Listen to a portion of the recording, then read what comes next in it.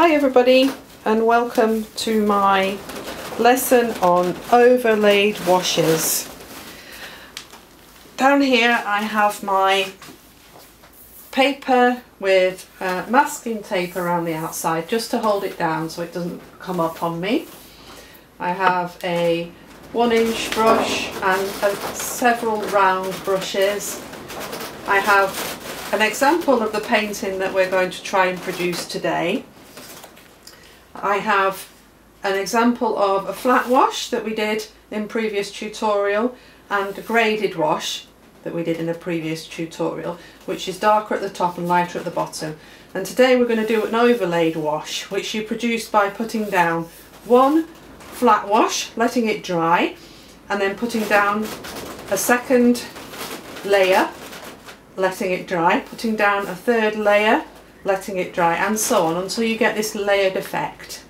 Okay, here we have some examples that have been done by students in my other lessons.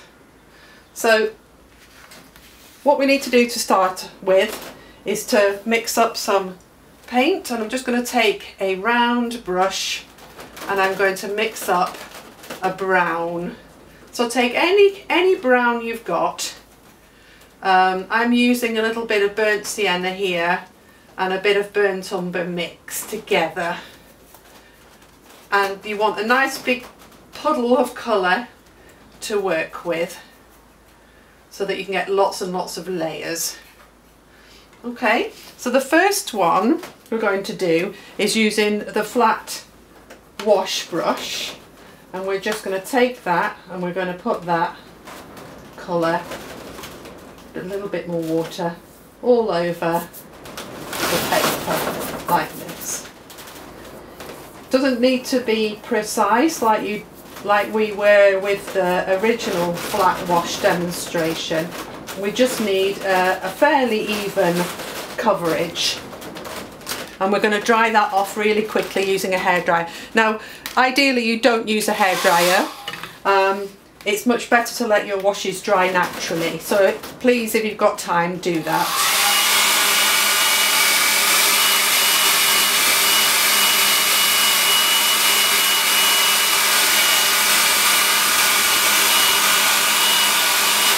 So there we have it. It's quite dry very quickly, so that's good.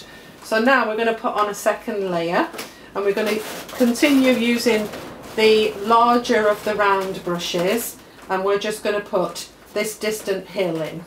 So again, just start and just make it up. There's no right and wrong in this. You want most of your pigment to be at the top, and we're just going to sort of brush it off the brush until it's more or less gone across like that, and then we're just going to quickly dry it off.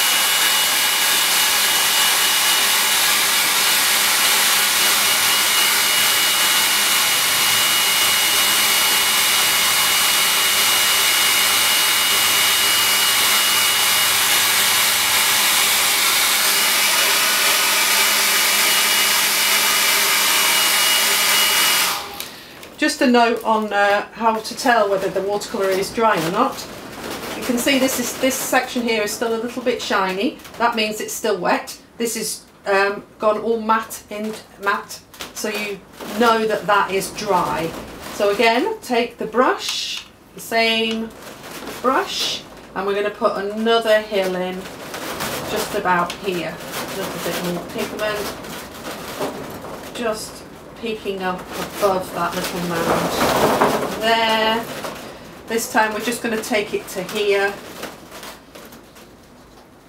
like that, and again we're just going to wash it down. Just add a little bit more water as we come down like that. Okay, when the paint's on you can dry it off.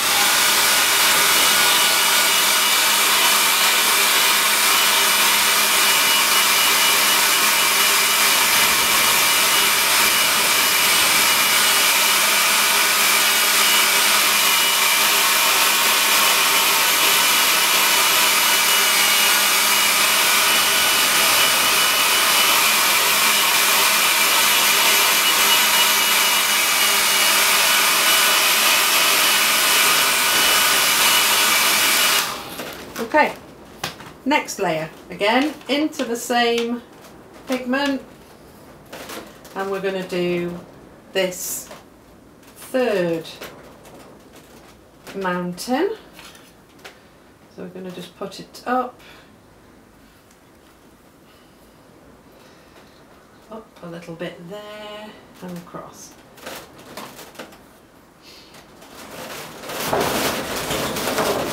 And again,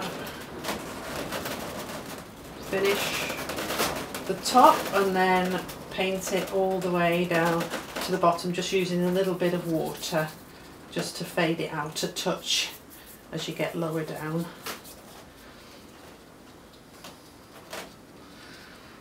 Okay, and then dry it off again.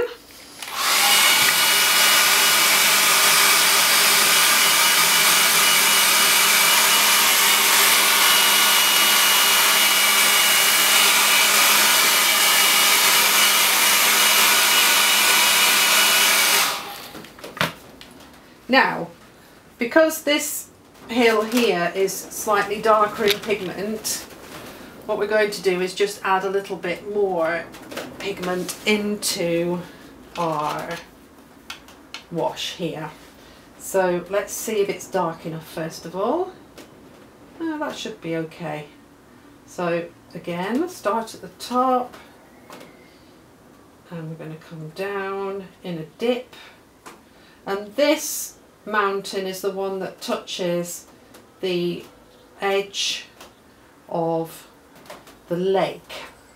So we're going to finish that one about here. So a nice horizontal line where the lake meets the mountain. And again, just fill it in with pigment. We want this to be darker. This one's in the foreground, so, well, it's in the middle ground, but it's in the foreground of that range of mountains. So we need it to be darker than the rest.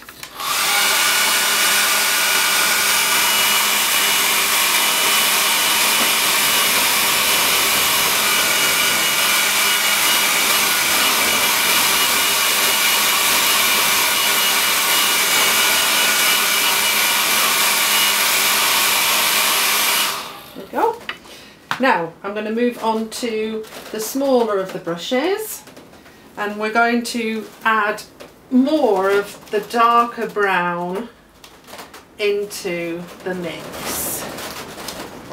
This is burnt umber that you're using here, and we're going to suggest a layer of trees just in the foreground, and we're going to paint the line along the bottom where the mountain touches the water, and we're just going to flick upwards like that, flick upwards from the line of paint.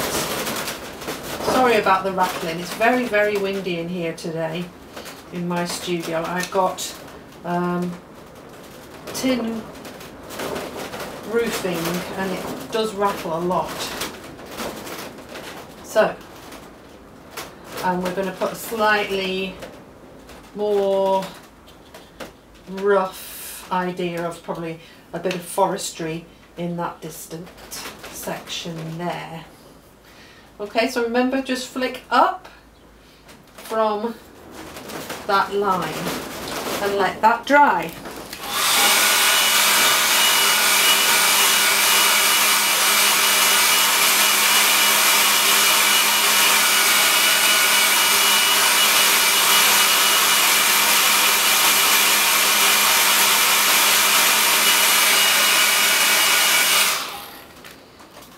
Okay, so now we're going to look at these two here.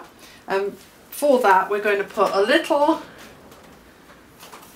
of this Payne's grey colour into the brown mix. I probably put a bit too much there, but it doesn't matter. I'm just going to thin it down a bit, put a bit more brown in, like so. That's burnt umber again, mixed with Payne's grey, and we're just going to put a soft island in here, and this island's base is going to have its edge in the water. So again, just paint it in. There we go, and that's all you need that on that section, and then on this section over here, this one's slightly more in the foreground, so we're going to paint it slightly further down into the water. We're just going to put a little edge on it, and then we're going to come up into a point and then up and make it what you want really. It doesn't have to be huge. Just make sure that it's nice and solid, because it's closer to you than the rest of the hill forms. While we're here, we can do a reflection. So all I'm doing is I'm watering down that mix of burnt umber and Payne's Grey, and I'm going to put it slightly underneath. I'm going to leave a slight gap between the actual island and where I'm painting. And I'm going to put most of the pigment nearer to the island here, and then so it sort of wears off as it comes down to the bottom of the reflection, like so. Same again.